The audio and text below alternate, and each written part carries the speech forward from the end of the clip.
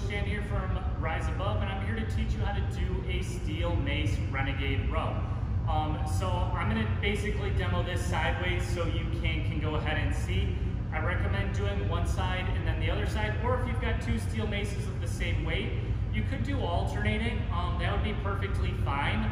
But basically what we're going to go ahead and do is we're going to get into that push-up position or push-up position on the knees. You do want a little bit wider of a base because you're going to be on basically one arm at a time. So go ahead and get into that push-up position, wider base.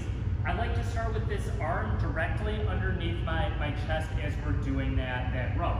So we're in that position, we're going to take that mace, we're going to pull it directly up to the chest and then bringing it back down. You'll notice how my handle stayed on the ground.